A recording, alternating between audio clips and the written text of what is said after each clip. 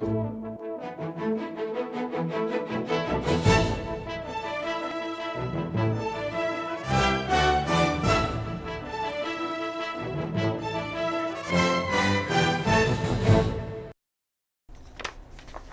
are you doing? Well, where are the winners? Oh my God, it's Keystone Cops. How are we supposed to know? Welcome to your PWC Connections, a monthly look at Fayetteville's hometown utility, the Public Works Commission of the City of Fayetteville. I'm Courtney Lucas. And I'm Nicole Stiff. Happy New Year! We're so glad you are back with us for another year of PWC Connections. It's become a beloved tradition of ours to look back at some of our best segments over the past year. We say it every year, Courtney, don't we? Every single year. It's so hard trying to narrow down the list because, let's be honest, all of our segments featured on PWC Connections are pretty great. They're fantastic. But we did it, and now it's time to announce the winners of 2016. Our first award goes to the Best Inside PWC of 2016. It's fitting that this segment is a Best of Award winner because it's about an award, the RP3 Award.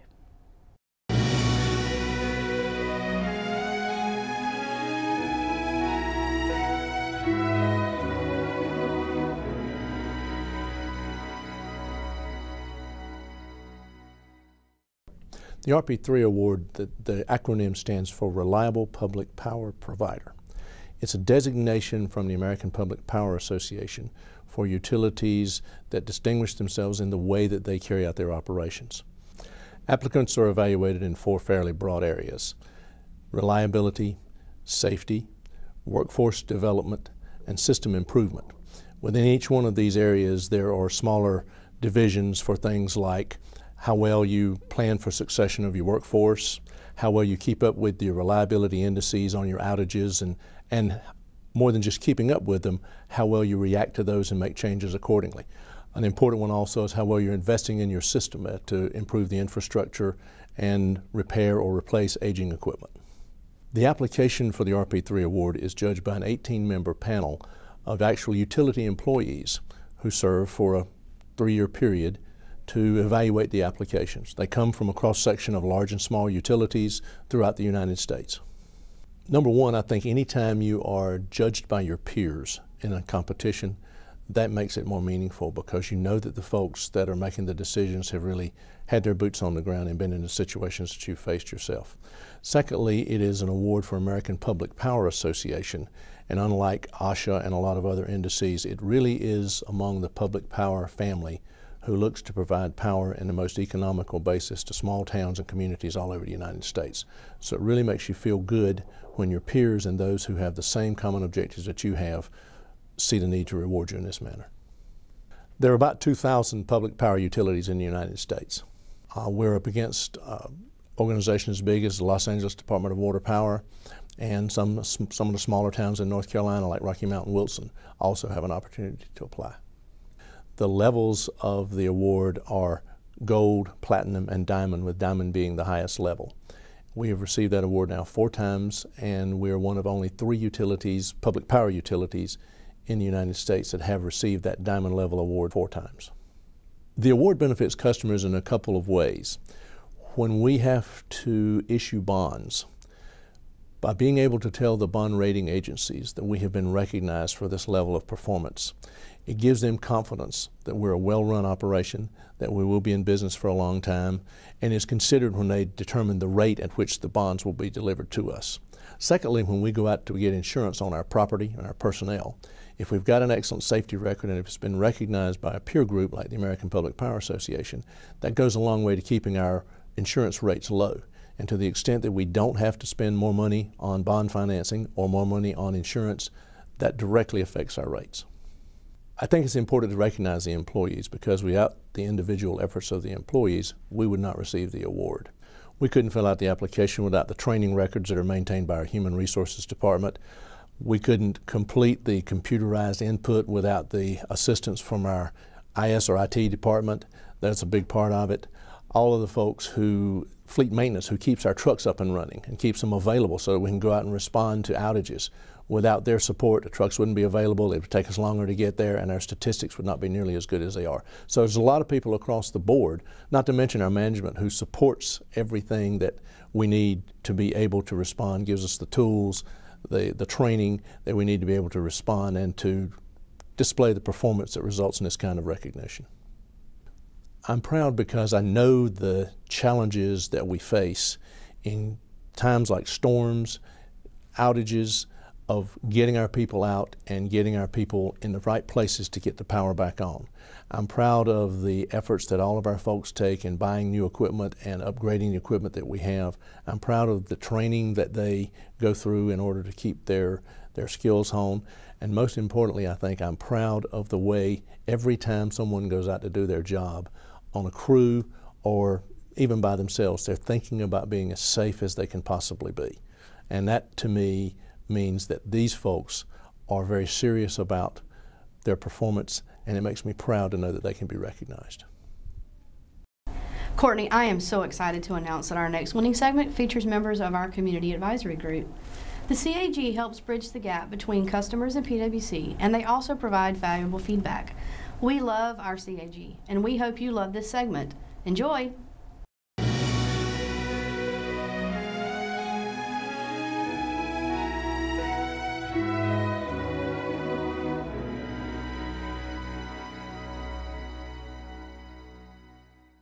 I decided to join the CAG to get involved with the community to find out what PWC was all about and their process as far as doing things.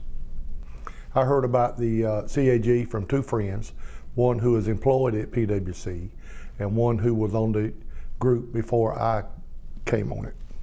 I've learned all about the treatment plants, the water plants, the workings as far as the people, and I really enjoyed it. Good people. We have been through a transition period where we got a new president.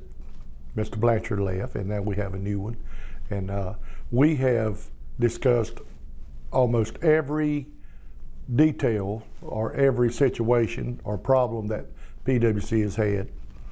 And I feel like we've done a good job of settling a lot of things. It has increased my appreciation for PWC because I was not aware of all that they did as far as everyday work on their lines, on sewer, water, treatment plants. Like the plant in Eastover, I had no idea it was there, and I've been around Eastover all my life. And it has really helped me to learn the involvement that PWC has with the community. I want to try to stay on the CAG as long as I possibly can. I decided to join first because somebody actually told me about it, a really good friend, and then he recommended me to be a part of it. Then I was like, okay, why not? You know, it's a way to give back to the community, and I'm serving in the military anyway, so, and I look at it this way, that by joining, I can be the voice for the community that I'm part of, so it's a good opportunity. I have a different perspective about PWC and most of the energy company in this community, but coming in, I was able to basically see how involving PWC is in the community, in the way, you know, the effort they actually put in forth to help customers understand what they do and how they bring in values to the community, so which is quite important, you know, important, and I find that very valuable, and I'm learning as I'm going to. It's good to serve anyway, so apart from, you know, we're going to take this uniform off one day, but it's good to serve the community, and join the CAG just give you that opportunity, so why not? My favorite part is basically being able to go to different plants that you guys have is really eye-opener for me. So yeah, I love that, like going on a trip, you know, it's like going on a field trip when I was in high school, so it's kind of like cool. I've been on the CAG for right at about 1.5 years. I thought it would be interesting. I wanted to learn more where my electricity, and not my water, but my electricity comes from, and the other things, and where my bills were going to. In fact, I'm currently in one of the subdivisions that has the septic problems and they're working on right now. And they've been redoing my whole front yard, and hopefully it will be good.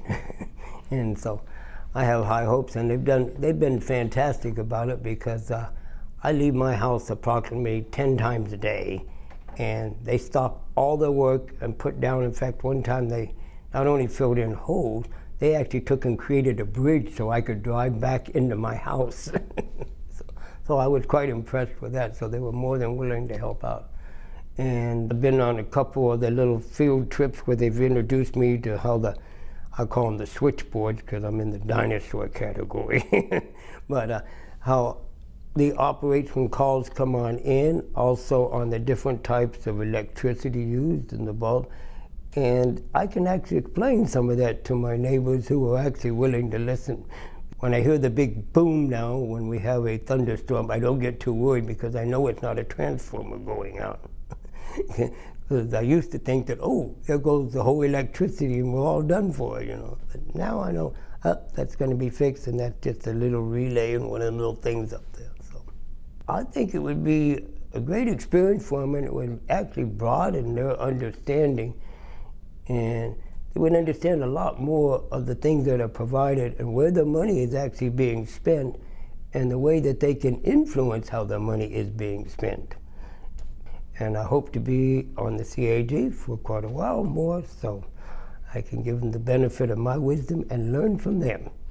I'm on my second year of the CAG. I decided to volunteer my time to serve because of proud of my hometown utility. I feel like PWC is very responsive to needs of the community, and I wanted to learn more about the inner workings. I've learned a lot about the reclamation processes, going on those tours. The emergency center was pretty fascinating, learning about all that. There is someone always on call, on duty. You know, you flip on that light switch, you don't think where it's coming from, but somebody's here or there somewhere making sure that that power's there, that water's there. And there's so much more that you're getting for your money when you pay your bill. You think you're just paying for water, and you think you're just paying for electricity, but there's so much more that PWC does with your money and gives back to the community, and I think that's really great. I have really enjoyed meeting the leadership of PWC, Steve Blanchard when he was here, and then David Trago. Couldn't have picked a better replacement for Steve. That was a very smooth transition, I think a wise choice. I would certainly advise someone to join this PWC CAG group. It's very worthwhile, and you learn a lot. I love my hometown utility. Choosing the best How Does It Work of 2016 was no easy feat. I can't imagine.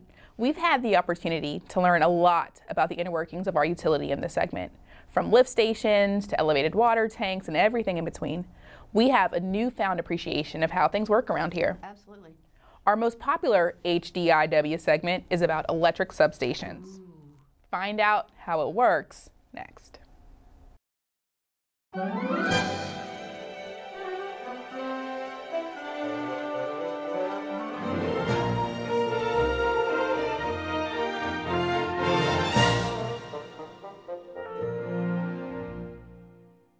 You may wonder what an electric substation is. Well, I'm about to tell you what a substation does. You may have seen these fenced-in areas before on our system. Well, a substation takes in higher voltage electricity, and we step it down to lower voltage electricity, but it's still high voltage. And substations are very dangerous to the public, so that's why you'll see a fence around them.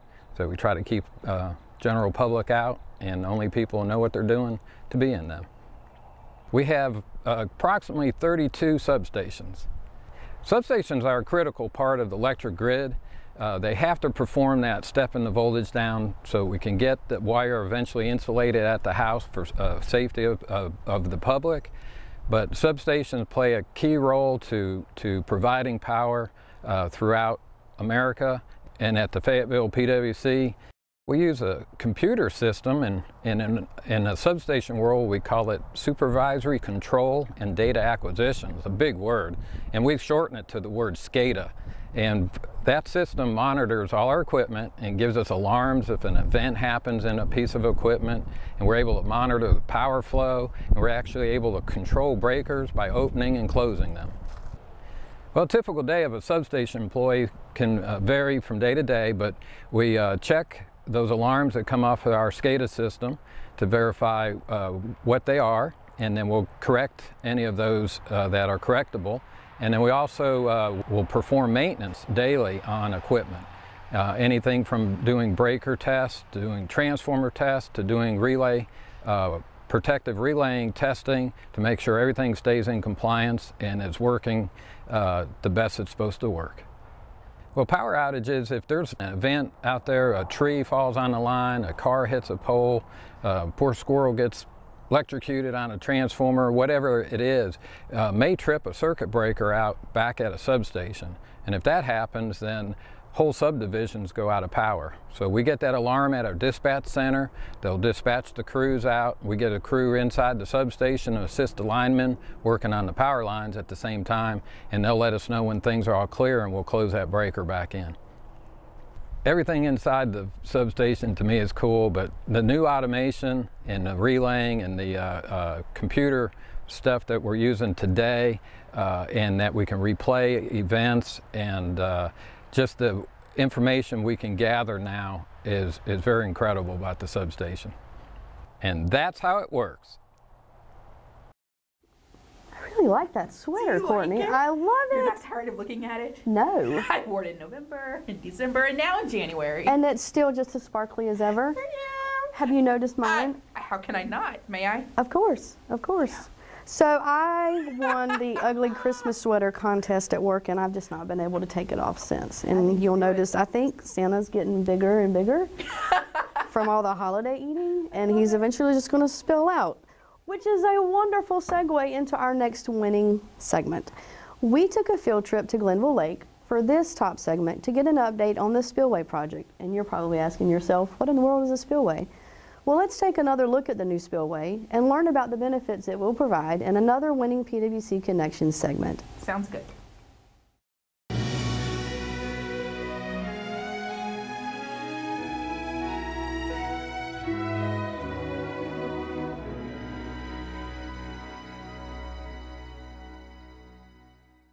The spillway and the dam is a part of our water supply system. Our primary supply is the Cape Fear River. However, the series of 4 lakes on Little Cross Creek do provide additional source water. The Glenville Lake Dam is the lower of the 4 dams and is the location of the primary intake structures. The Glenville Lake is fed by the 3 other lakes. The dam and spillway create the impoundment for which the water can be diverted into the plant or pumped into the plant. The Glenville Lake Dam and Spillway is an old structure, originally built in the early 1900s in some shape and fashion. We're not sure exactly what existed back then. In the 1940s, mid-40s, it was reconstructed to pretty much what you see now. So the existing dam has been here since the 40s, and with anything else, with age, you begin to show signs of deterioration. We noticed some cracks in the spillway, some other deterioration that caused concern. Because of the importance to the overall water supply for the city, it was determined that it was time to invest in replacing the spillway and ensuring the future stability of the dam and thus the dependable water supply. Construction began in August of 2014. They were completed back in mid to early January. There are some remaining punch list items, some dress up and clean up, stabilization of some of the disturbed areas, but for all practical purposes, the spillway construction has been completed. The only difference you'll see is the beige areas in the background that has been seeded. That's earth portions that has been seeded, and the difference will be that will be nice and green, hopefully in the next 60 to 90 days. But the actual spillway structure will look the same.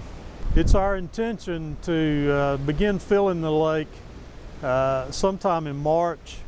There's various things that's dependent on, but the intent is to close the gates and begin refilling the lake in March.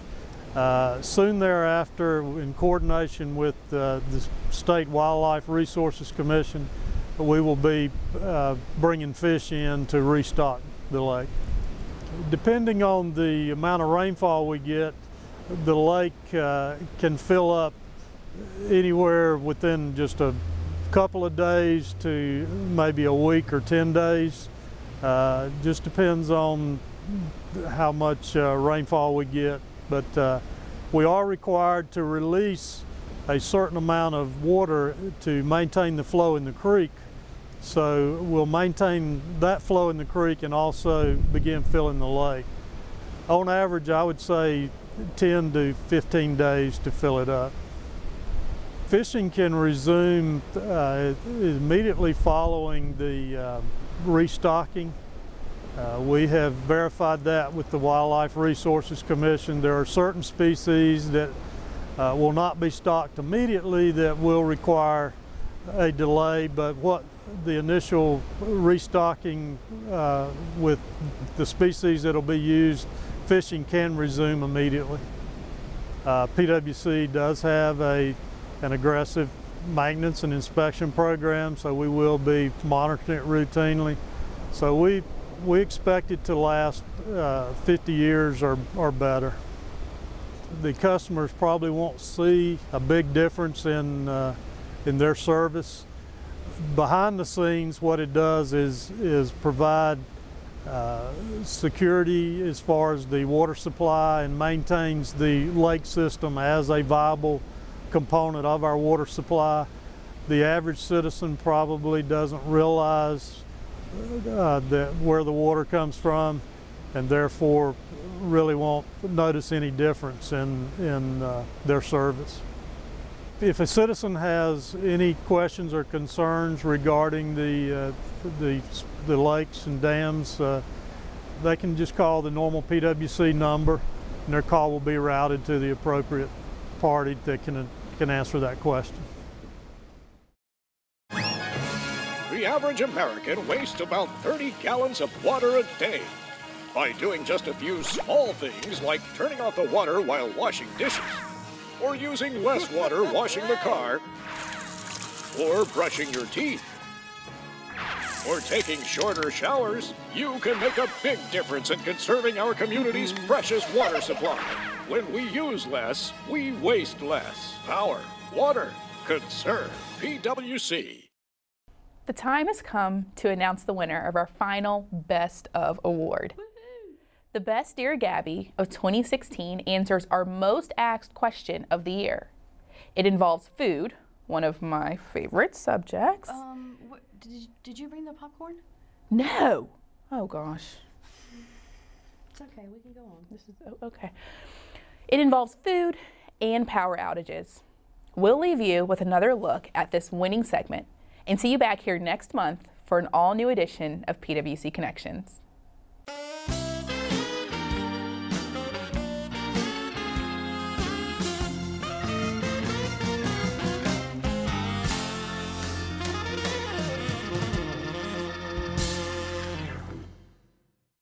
Marge, I can't do lunch? No, I've got a beauty appointment. I mean, you don't get beautiful like this just overnight. I mean, well, in my case, it could take days. But it does take 5 or 6 hours to make my hair look this good. Okay, well, then we'll do lunch tomorrow. I should be ready by then. Okay, sorry, I gotta go. Hi there.